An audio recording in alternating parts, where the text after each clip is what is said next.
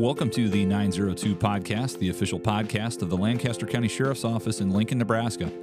I'm Captain John Vick, and I want to thank you for listening. This podcast will give you an inside look at LSO with topics and guests to discuss public safety issues impacting Lancaster County. Be sure to subscribe for highlights on news, cases, and the people working for you at LSO. You can also follow us across social media at LSO Nebraska on Facebook, X, Instagram, TikTok, and YouTube. Welcome to the 902 Podcast. We are in studio today. Again, we still have the sheriff still elk hunting, but that's what you get to do when you're the sheriff, right? I guess so. I haven't heard if he's gotten anything. I'm assuming not, because I figured I'd probably get a picture if he got one. It's not a no news is good news. No. They've been skunked a lot of years lately. So okay, well, weather plays a big part in elk hunting. So yes, I never know. Well, speaking of hunting, a lot of us go hunting for wildlife, animals, and things like that. But there is a group of people here at the sheriff's office that actually go and hunt for people with warrants. And so we've got the Fugitive Task Force in the house today. Sergeant Hips is with us. Hey, how are you doing? I'm doing good. That was a good intro. Well, isn't there a quote about that? There is. I'm pretty sure I used to have it pinned up on my desk. There's an Ernest Hemingway quote, yeah, about hunting for people. Yeah, that once you've hunted people, that's like the hardest animal to hunt. Something like that. Okay. If I remembered it, you guys probably call me a nerd. So I don't think we'll call you a nerd. Wouldn't. Maybe Ben would. But anyway, Ben comes with a disclaimer. So I have not been bleeped out or hardly cut. Here I behave myself on this podcast. Mm-hmm. It's good. I'm proud of you. Well, we really appreciate you taking time out of your schedule. You were actually just out in the field and running a little bit behind because you were taking somebody to jail. Yes, got here a little bit late. Was out in a transient camp when I was supposed to be here. I was walking back to our cars from about a half a mile up Salt Creek from the North Menards. Okay. Well, so do you just go hunting there, or were you led there somehow? Well, first of all, I just want to point out that we were more successful than I guess the sheriff's been with elk so far, because we did. As far as we know, went out for one, came back with three. Okay. But yes, we had got some information from an informant that the individual we were looking for might be in the transient camp in that area. Interesting. So we'll hold that thought because we'll circle around to that. But before we go, all things Fugitive Task Force. Let's hear a little bit about you. Where do you hail from, and how did you end up at the Lancaster County Sheriff's Office? Well, so I grew up in Burt County, Nebraska, on a farm outside of a little town called Lyons, and had never really been to Lincoln. Maybe a few times over the years, if we ever needed anything, we were closer to Omaha. Went there. Was not familiar with Lincoln. If you'd asked me, probably 6 months before I started working here, point to Lancaster County on a map, I might not have known that Lincoln was in Lancaster County. So anyway, I grew up working construction, and my dad had a construction company. I had my own construction company after high school, dabbled in a lot of different things, construction related, I guess. And that was kind of the direction that I was headed. I let my wife's brother talk me into starting my own one-man trucking company. I bought a truck and was not the best financial decision that I ever made. And somewhere in that process, I had this 18-wheeler Peterbilt truck tractor from Texas that was up here. I was living in Seward County at the time, and I needed to get a VIN number inspected. We do that here in Lancaster County at a couple of...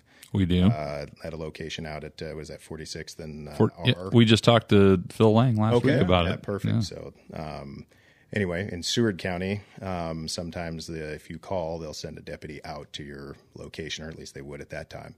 I think this was in 2011. So anyway, I called Seward County Sheriff's Office. I needed to get my title and registration switched over from Texas to Nebraska. A deputy from Seward County came out and inspected my VIN number, and I had always had a little bit of interest in law enforcement. And so I was asking her about the job, and my trucking business wasn't going so well, so I was in the market for other options. And she mentioned that Lancaster County was hiring. And I said, "Oh, where's that?" She says, "Oh, that's Lincoln." Thank you, Seward. Yes. Yeah. So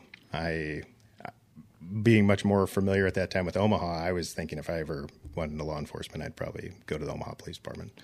And I was actually thinking about applying the next time their openings came around. But I thought, you know what? I went on the website, such as it was in 2011, and looked at what Lancaster County Sheriff's Office had to offer. I was like, well, I grew up in a rural area. I might like, being a deputy. Pays pretty good. If nothing else, I'll just test for a practice. So, And the rest is history. Here I am. Wow. Can I tell an FTO story right now? Yeah, we did spend some time together, didn't we? We did. And I didn't know that you were so you fooled me with being unfamiliar with Lancaster County. So somehow I must have let you skate on that geography exam. It was a struggle, I'll tell you what. So one dark night in rural Lancaster County, we get dispatched to what was thought to be maybe an anhydrous leak out at one of the co-ops. And so we pull up, and sure enough, there's something's hissing out at the co-op. Is this then a meth epidemic of anhydrous thefts? That was on my radar. It's on the checklist of things that we need to think through. But Right. But when we got there, it looked like somebody must have just left a valve partway open or I something. think it was in Raymond, wasn't it? I think so. And so, my mind, I'm kind of waiting to see what he's going to do. And I'm thinking this is bad. We're going to have to call the fire department out here because I have no idea what to do with anhydrous. It sounds dangerous. And so you just get out of the car, you go survey the scene. Oh, looks like somebody left the valve open. You just walked up and shut it off.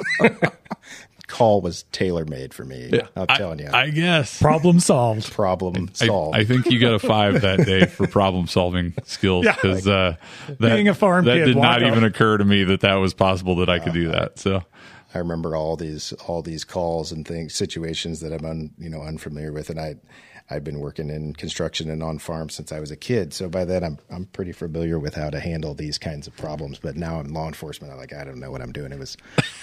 It was a tough time, and then finally something came. I was like, "Oh, I know how to do this. I can shut off an anhydrous valve." that was the day we knew. Approach from the side away from the wind and shut the valve off. That Easy. was the day we knew he was going to make it. So. As long as I didn't have a bicycle tube on it Yeah, and doing all that. So you started here at the sheriff's office, and you've obviously done a few things. Since you started. I started in patrol like everybody else does. I think I went to third shift right after FTO, and with Sunday, Monday, Tuesday off. And then at the next bid, I was assigned as the contract deputy in Waverly for 6 months. I had one person under me in seniority, and so my choices were Waverly and Hickman. And I figured I'd take Waverly because it had a highway, and maybe there'd be a little bit more traffic. Mm-hmm. I spent 6 months in Waverly, and then I worked second shift, Sunday, Monday, Tuesday off as a regular patrol car for 2.5 or 3 years. And then I was selected to go into the criminal division. Mm-hmm. Who made that mistake? I think that was former Captain Josh Clark. But if you're listening, Josh, thanks, Josh. call in. We're worried about you. Yeah. Check in. I will, and going into criminal really, I think jump-started my career here. It was a huge opportunity. It gave me a chance to do a lot of detail work and complex tasks that if you work in uniform patrol, you don't get to do all that often. You may sometimes write a search warrant or an arrest warrant. You might, sometimes, work a complex crime scene or investigate a sex assault or some other significant crime against persons, but not really often enough to get really proficient at it, at least not within a short period of time. And criminal helped me a ton with just learning how to work an investigation and how to be a better cop. So it was a huge opportunity, especially that early in my career, and I think it really set me on a good path here. And then you decided to take a test. Well, he became something else prior to that. Let's see. I did a lot of specialized positions. The very first, Ben, you were talking about meth. The very first specialized position that I got selected for was the Klan lab team. Oh, I forgot. Right. About Now, you this. guys probably forgot that there was a Klan lab team. Well, I tell you, when we first started having meth labs, we used to have to call Kansas City to have them come clean it. And we would sit there at the scene for 3 hours just waiting for them to come up. So, yeah, the Klan lab, if anybody's wondering what I'm talking about, the manufacture of methamphetamine used to be a much bigger problem in Nebraska than it is now. Now most methamphetamine is sourced from large labs in Mexico. When they put the pseudo pseudoephedrine. under key, it really changed the game. And I think they can just make it so much cheaper in Mexico. Better. Yes. So yeah, we had a team that if there was a meth lab discovered, had some specialized training and specialized equipment to go out and be able to render that safe. There's a lot of toxic chemicals and, potentially, potential flammables and explosives and stuff that can be associated with meth labs. So that was the very first thing. By the time I started, pseudoephedrine was already behind the counter. Pseudoephedrine, the limited access to that made it a lot harder for people to make meth, and so the meth labs were not anywhere near as common. But then I think 2015, I tested for and was selected as a member of the tactical response unit, and that had always been like one of my main goals and main dreams here was to be part of a tactical team. I think I even wrote a paper on it in school. And so, yeah, I see you looking at me with a weird, yeah, I did. Whatever. I wanted to do it. Anyway, got selected in, I think, the spring of 2015. I've been a member of the tactical team ever since. I worked as a crime scene tech for a couple of years on our joint CSI team with the Lincoln Police Department. And let's see, I was a field training officer. After my time in criminal, I went back to patrol for a couple of years, field training officer. I got selected to go back as a criminal investigator, I think in 2019 or 2020. I went back in there, and then I tested for and was promoted to sergeant in December of 2020. Okay. Well, that brings us kind of up to the present. Well, except for your selection then into the position you're in now. Right. So when I was promoted to sergeant 2020, I worked in back in the patrol division for until November, almost a year ago, November of 2021. I think in October, November, I tested for and was selected for my current position as the supervisor of the Metro Fugitive Task Force. Well, that's a good spot for a quick break. When we come back, we will talk with Sergeant Hips about the Fugitive Task Force and everything that unit has to offer for Lancaster County.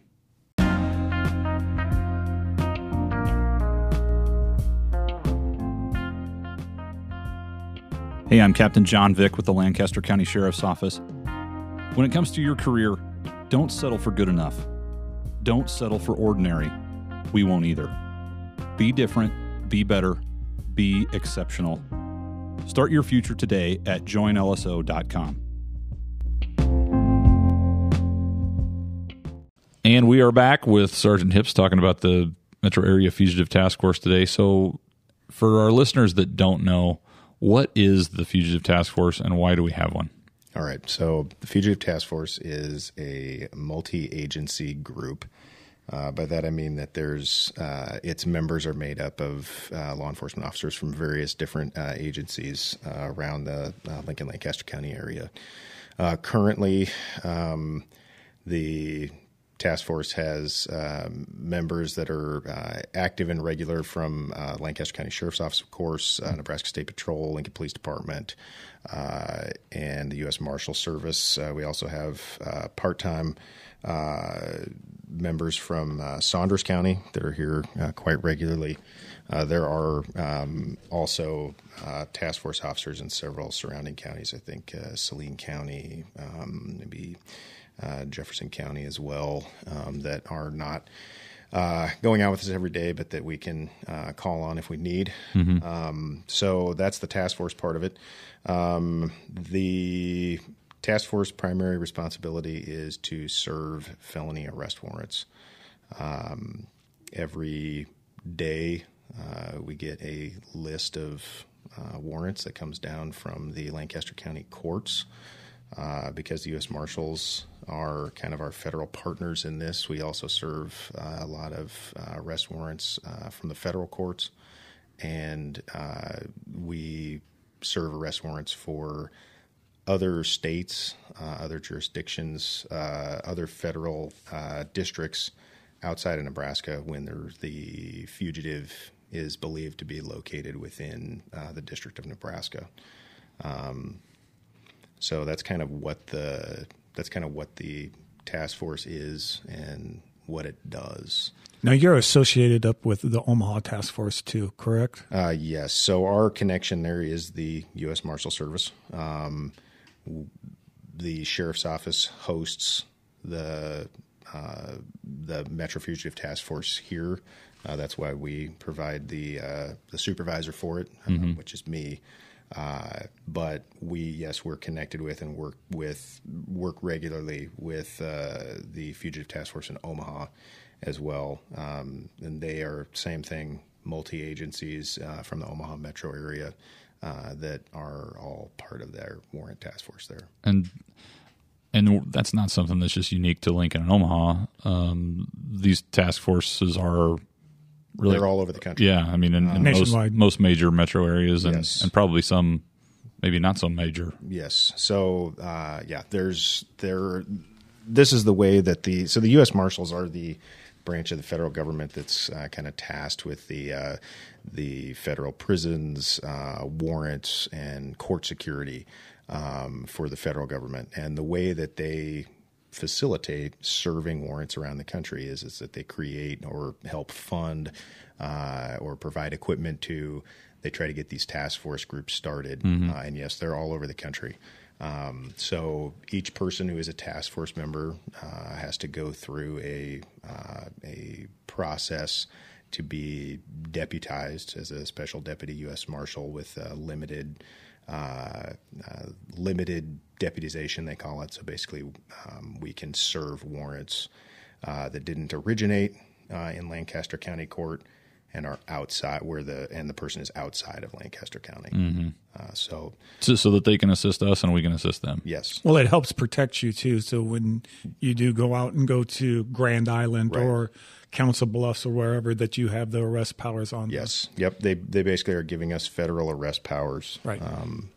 And so for people that are listening at home that may or may not know, serving an arrest warrant is a very polite way of saying we're going to come and find you and arrest you and take you to jail. Yes. Right?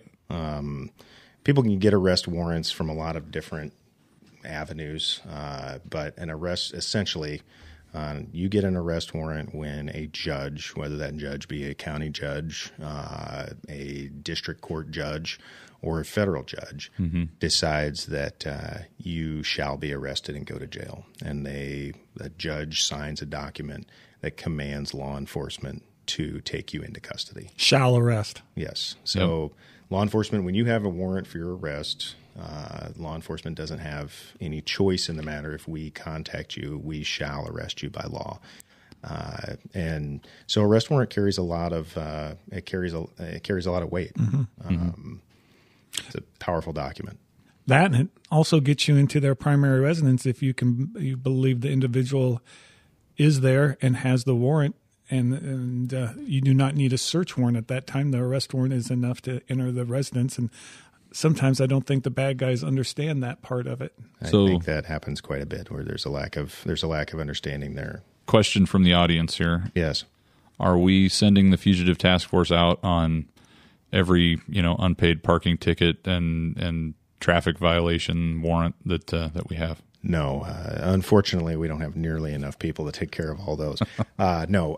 So the fugitive task force, we primarily only serve felony warrants, and we concentrate our efforts only on warrants that are either connected to a crime of violence, or the person is a violent person. They're on a continuing crime spree. We have to prioritize our warrants. There's a lot of warrants coming out of the Lancaster County Court. We have limited resources, so we have to concentrate our efforts on making sure that we're serving the most serious warrants on the most serious offenders. Right. That doesn't mean that we won't end up arresting a lot of misdemeanor warrants just by the fact that they happen to be in the same place at the same time as someone else that we were looking for. Or believe it or not, people who have dangerous felony warrants also have misdemeanor warrants too. Yes, that seems to be the case quite frequently. Yes. So, walk us back a little bit, Ben. When did this process start at the sheriff's office? Early 2000s. I want to say 2007 off the top of my head. So the Marshals Service came to us and asked, "Hey, do we want to start this?" And they had two marshals at that time, Randy and Alan. And we ended up supplying one deputy to this. What we learned real quick was them having only three created an issue when they surrounded a residence and had somebody inside. So our criminal unit kind of became the marshals group. So a lot of times we would be doing other things and the alarm would go off that, hey, they have somebody and they're pretty violent and they need help. And the criminal team would go out there, and it soon found out that was becoming too disruptive. Yeah, there just aren't many three-sided houses in Lancaster County. No, there's not. And believe it or not, three-sided houses and having enough to go into the house or hit the door or do what needs to be done to clear it. So that's when we started reaching out. We did eventually have a two-man from the sheriff's office. That's when we added the sergeant, and then the deputy reached out to the Lincoln Police Department and got them to volunteer, one of them to come and work with us at that time. And again, the Marshals Service, they used to have more people come out, but again, with like all of us, manpower and what their primary job is protecting the courts, so they could only send out so many. And that's finally the Marshals Service allowed part-time individuals to become part of the task force, and that's when Saunders or Celine and some of those jumped on Saunders and them jumped on board to become part of it. Because the big thing with a lot of these warrants is if you let the bad guy believe he has a chance he could escape or fight, they're more likely. But when they look out and they see 7 to 8 cops and they're in their tactical gear, their desire drops, thinking, you know what, I'm caught. And the likelihood of them coming out and giving up increases. It doesn't, just having, sometimes people think, oh, you got this many people. Well, it's there for a reason. It's for the safety, for the citizens, for the officers, and even for the suspect. So, speaking of numbers, you guys are out most days, out looking for people. What are some of the numbers, as far as arrests that you guys are making in a given year? So it does ebb and flow, it seems like. But in 2022, the task force here in Lincoln served a little over 500 felony arrest warrants. We're at a little over 400 year to date. And then we, so far this year, we've also served 154 new misdemeanor warrants. And we also arrest people on what we call probable cause arrest. So it's not infrequent when we're arresting someone for an arrest warrant to discover another crime, whether that be drug possession, firearms possession, protection order violations. We assisted the Lincoln Police Department on arresting a guy for a felony warrant the other day, and there was a sex assault involved with that that wasn't part of the warrant. And a lot of sex offenders also, sex offender registration act violations on people. So far we're up to about 150 new felony arrests for this year on those cases where we've uncovered something else in the process of serving an arrest warrant. Yeah, the one thing really want people to know is what the task force was really made to do is help the citizens and protect the citizens of Lincoln Lancaster County from being victimized of crimes, because there's only a certain number of people that are out doing most of the crimes. Yes. Right. And either the task force goes out, either gets them arrested, they leave town and go someplace away and not committing crimes here, or they go underground so much that they're so scared to go out that they stay inside and aren't committing crimes. And we eventually catch those people too. But another thing, when you're talking about getting leads in, we also give leads out when we believe we found somebody in a different jurisdiction that has a warrant from us. Yes, so that's part of that's one of the great things about having this this federal partnership, is that we're a phone call away if we find out that someone who has a felony arrest warrant for, say a firearms possession or sexual assault, or pick your crime, and that they're in some other jurisdiction. They're in Atlanta, Georgia. We're a phone call away from being able to talk to our counterparts in a fugitive task force in Atlanta, Georgia, to go out and look for and get that person arrested. It makes it very difficult for people to hide from their arrest warrants. Just makes it a longer reach of the law for us. Yes. And to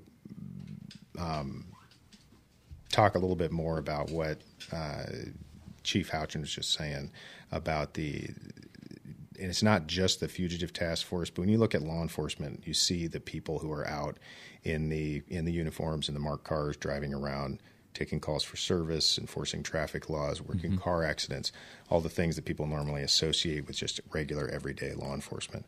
And there's investigators and detectives that are, primarily, working complex cases at their desk in the office. But then there's groups such as the Fugitive Task Force, and here in Lincoln, where there's others. There's the Lincoln Police Department Gang Unit. There's the Lincoln Lancaster County Narcotics Task Force, where you have investigators that are very familiar with the usual suspects. Like was pointed out, it's a small percentage of people, and once you've done this for long enough, you interact with the same people a lot of times. And these groups that are driving around in unmarked cars, paying close attention to kind of the bigger players in the criminal world, and it's a huge crime suppression tool. All these specialized units, it really does. People know about it. I mean, well, the thing is like you go to some bigger cities, and even Omaha, you'll have open drug sales going on in front of everybody and in the public, and people see it. But you don't have that here. You don't see that. They're very secretive about what they're doing. They'll go inside houses.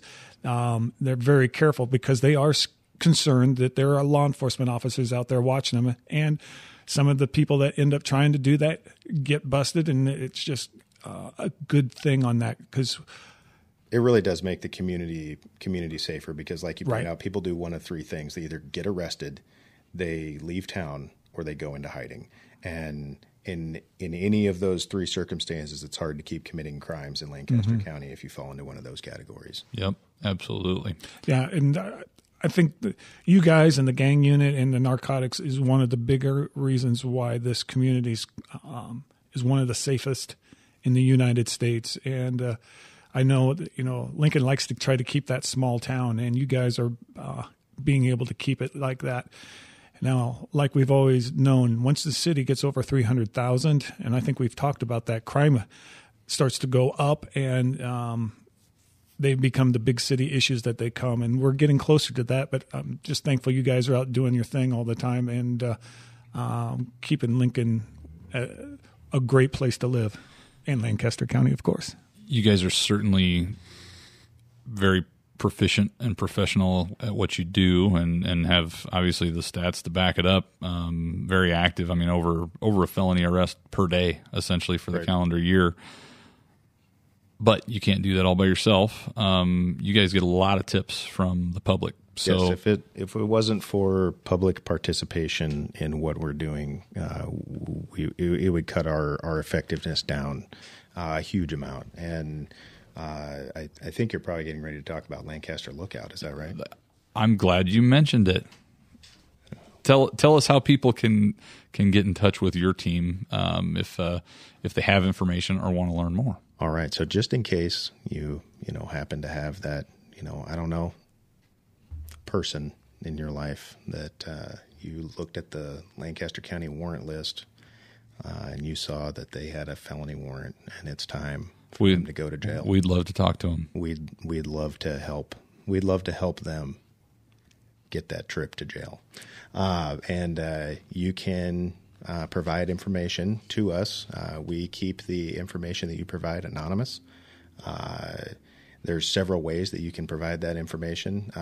You can go through Crime Stoppers. I think there was a podcast episode about Crime Stoppers. Yep. Yeah, area code 402-475-3600. There you go. There we go. Number memorized. And you can also go to the Sheriff's Office public webpage. And if you scroll down the first screen that you come to, there's a yellow icon, a row of yellow icons actually, and one of those is Lancaster Lookout. If you click on that, you'll see a list that we try to maintain of some of the people that we're actively looking for. Some of them have pictures. If you see someone that you recognize, there's a link there with an email. And even if it's not, if the person isn't on the list, but you know that they have a warrant, click on that link, send us an email. It'll make it to me or one of the other guys. And any information that you can put in to that, the more details, the better. We'll keep your name out of it.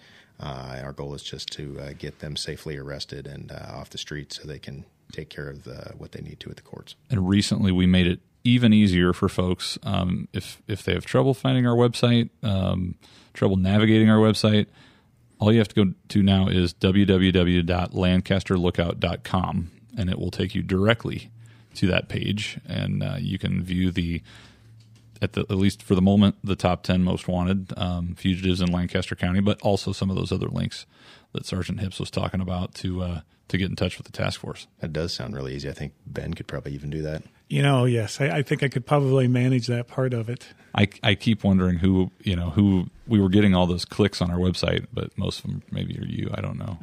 No, there's probably some of the greatest information comes from ex-spouses, ex-boyfriends, ex-girlfriends who are a little bit upset and know that their ex-partner has a warrant and they're more than happy to let us know where they are. Can you also, Mike, talk a little bit about confidential informants and their work with you? Now, I know we have to be a little bit careful on how in-depth we go on this, but this is just another way that we start to get good information. Right. So we get information from a lot of different places.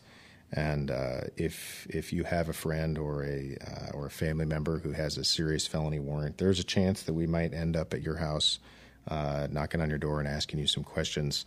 And we get a lot of information that way. And one of the great things, because all we're doing is arresting someone on a warrant, we typically don't have to write your name down in an official court document, an official law enforcement report, so people can be confident that their name or that we got information from them is not going to get back to the person that we're looking for.